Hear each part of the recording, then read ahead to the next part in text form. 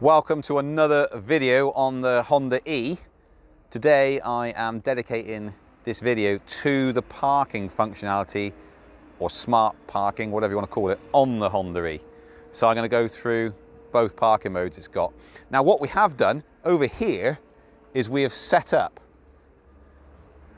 a little mock-up of the whole situation. So we got a beautiful Nissan Micra, Mario's Nissan Micra, beautiful, fine specimen.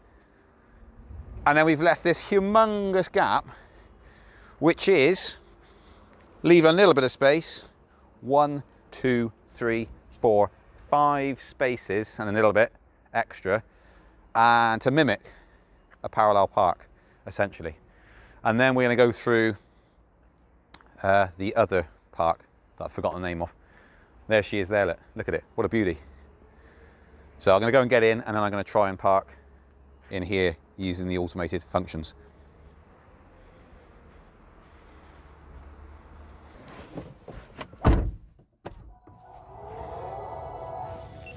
So I'm looking for a parking space. Looking for a parking space. Searching for parking space. Drive slowly. Okay, so I'm driving slowly. Very slowly.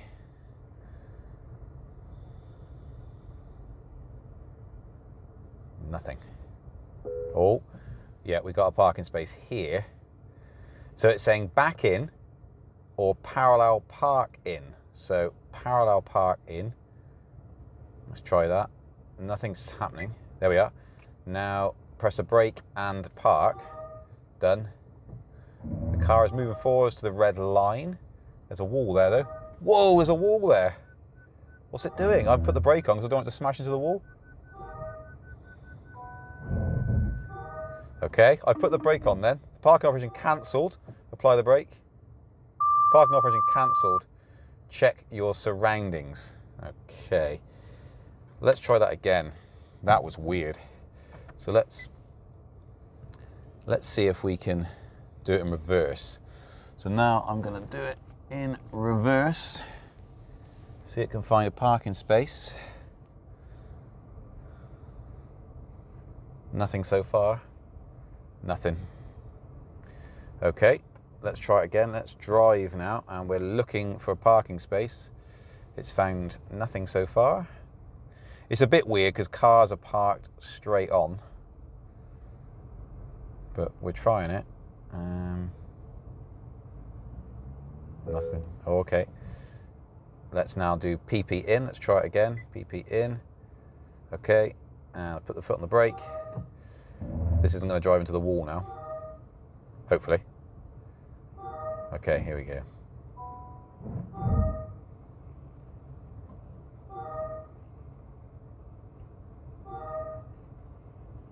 Okay, it's all itself.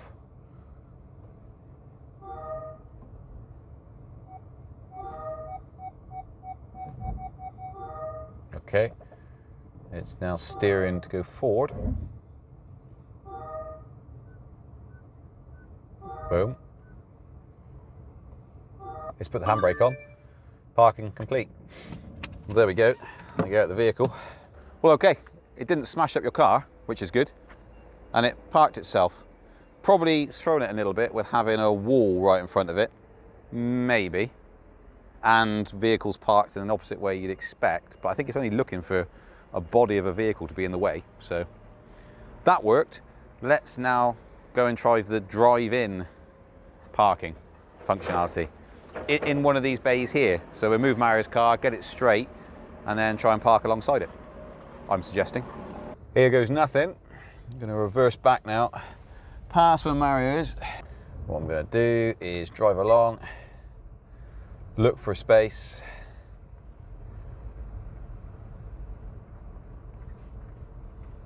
Not offering any at the moment. No, it's offering no parking spaces. It's interesting, isn't it? So let's see if I can get it to offer some.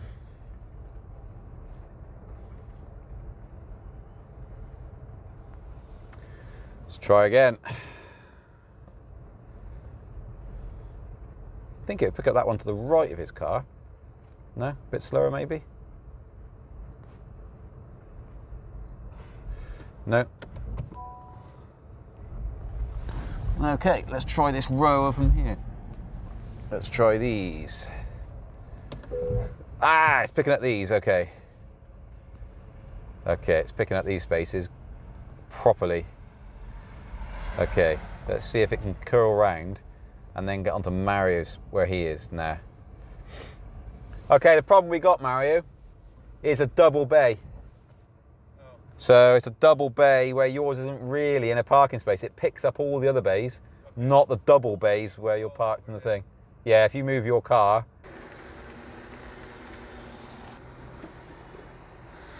He's going to park in bay number 21, which is there.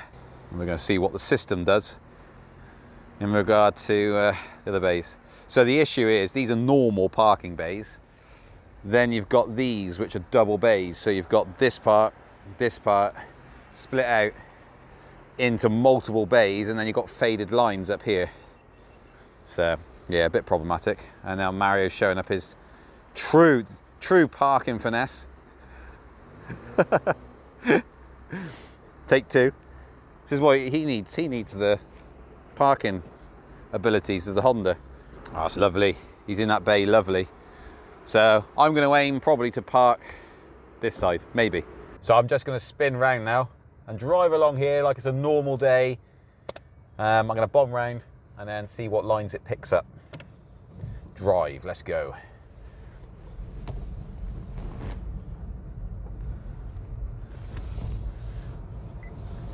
So I'm going to look for some parking bays. Brilliant, van coming, exact same time. Perfect timing. And then we're going to go along these parking bays. It says searching slowly for parking, so it's drive slow, you see.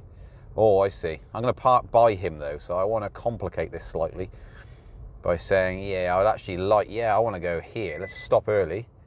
So let's do that. And let's park the bad boy. Here we go. I'm checking my surroundings, which is quite easy. So it always reverses in. And then from this, I should be able to get it to drive out as well. So it's going in. It's working. It's working lovely. Boom. Actually, there we are, perfect. So, if now I want to get out, let's pretend that I've got out the car, like you would do normally. Right, so theoretically, now I've got out the car, I've gone and done my shopping, I should be able to leave this space using the same function, I think. Now the car's booted down, and I get back in, and see if it will let me leave the parking space. I suppose is if you're in a real tight area and you've got other cars parked to this. I don't know why you'd want it to drive out. You can just drive out. But I'll give it a go, see if it works.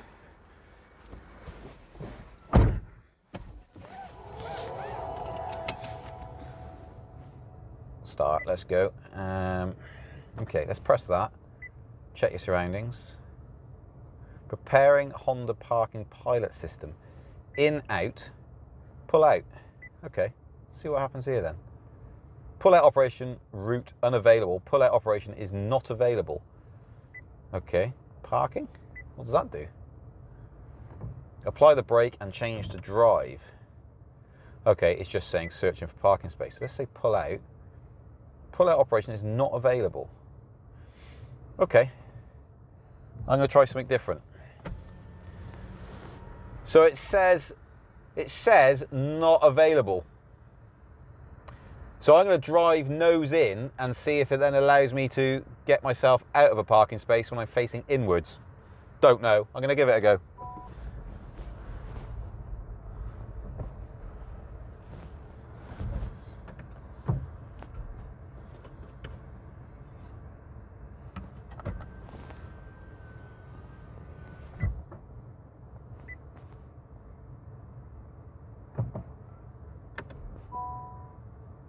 Ah, okay, yeah, so check your surroundings. Select direction of pull-out operation. Well, I just don't really think that's going to do anything. So,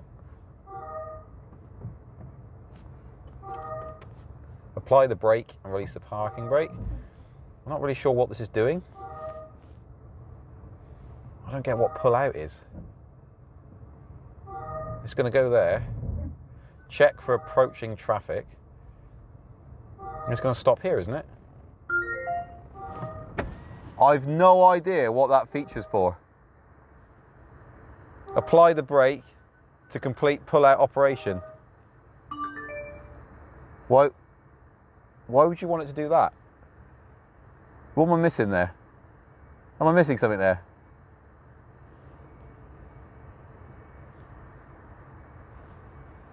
Don't get it. Let's try it one more time. I'm going to come across this way where there's less parking spaces to start with, and I'm going to park it up. Let's see how well it parks within the bay, and then we'll call it quits then with the testing.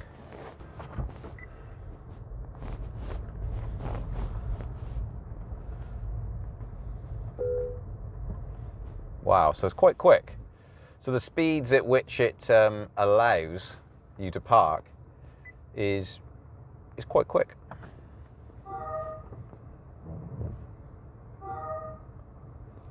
We're just parking in a different bay this time. Just going to see how it works. And I'm also going to test to see whether I can use the pull-out feature now after not getting out of the car. I don't know why you'd use that feature, but there we are. Might be handy if it was when you weren't in the car.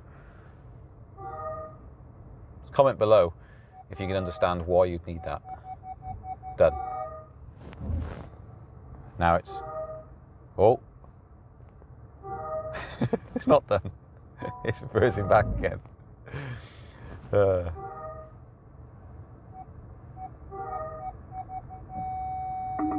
Apply the brake. Okay, applied the brake. Parking operation cancelled, presumably because of the barrier behind. So, yeah. Okay, check your surroundings. What does this do? Oh, that's the camera angles. Okay, let's now park and brake. Let's go there. Let's then try and pull out. In, out, pull out. Pull out operation not available. I don't know what that's for. It doesn't make any sense to me at all. Okay, I'm just going to try one more and see what speed it reads the parking bays at, because it says drive slowly. I'm going to monitor the speed, see what I can get, see if I can do it at just about 10 miles an hour.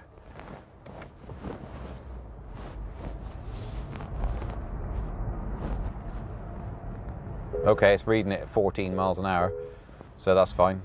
Let's do one in front and see what it does. So this is now in front of the car. So it's going to go drive a long way forward, yeah. This is how long the process takes.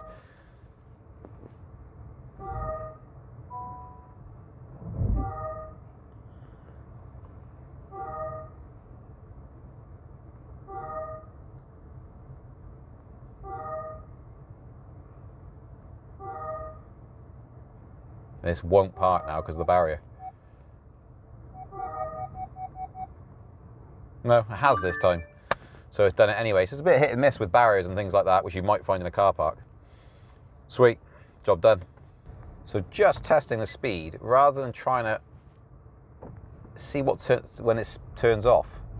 So this is now, 14 miles an hour was it? Let's have a look. So it comes back in 14. It turns off at 15 miles an hour. So it's expecting you to drive along. It's not a bad speed, is it? You can drive along at 15 miles an hour. Anything above that, and it turns the system off and doesn't display your parking. So that's the answer there. You can drive along the street at 15 miles an hour. And you can press it before you've got to 15 miles an hour, which is quite neat. It doesn't turn the system off. It just says not displayed. So you can go along, you know you're going to park up, and then you can start to slow down. So as we come in now, I can slow it down. It's going to start looking for spaces, which it's doing right now. Just slow it down. Think, yeah, I want to park here. You just grab one of those spaces. Parking operation was not started. Getting this in your head is... Right, here we go. So it's started now.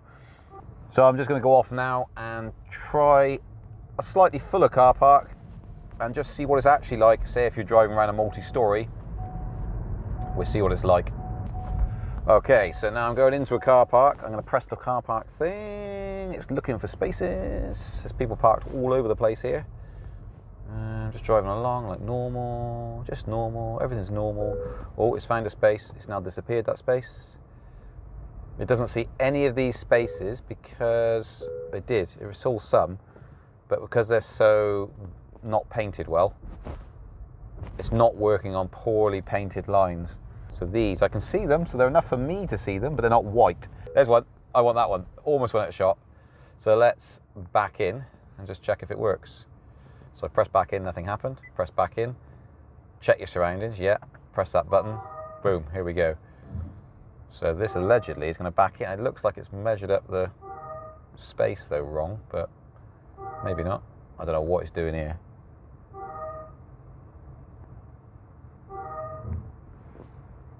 I see. This is an interesting one actually because he hasn't parked properly. So as you might be able to see in the screen, he's actually parked across 2 bays.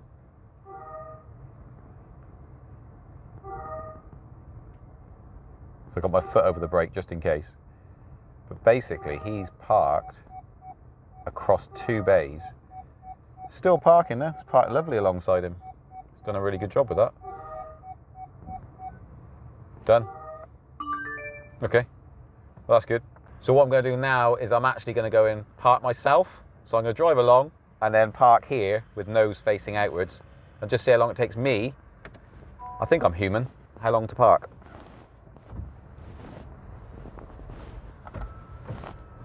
Boom. So we're going to come along here. Oh, there's a parking space. I'd like to park here. Yeah, I think I'll park there. Oh, I got a reversing camera. That's quite handy. And I got my mirrors.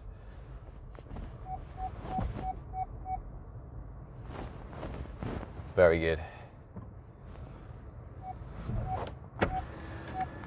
So I think that was a little bit quicker than the exponentially longer AI parking system. Yeah. I think on most occasions, unless I got a bad neck or back or something, I'm just going to park the car myself, unless it's really tight. I think that's probably the best. But there you go. Hopefully I've run through most of the things you wanted to know about this parking system. We know it cuts out at 15 miles an hour, or you can go up to a maximum of 15 miles an hour whilst you're driving down a road. We know that certain things like double length parking spaces can be a bit funny. We also know if there's a wall right there, it can be problematic. So there's many situations where it won't work, but it will be useful for some people in certain situations. I just don't think you can rely on it 100%. It's a bit hit and miss with what it's going to do. So yeah, please like, subscribe, share and comment below on what you think of the parking system that Honda's developed. I don't think it's unique to this car. I think it's across the Honda range when you choose it as an option. So yeah, I will see you on the next video.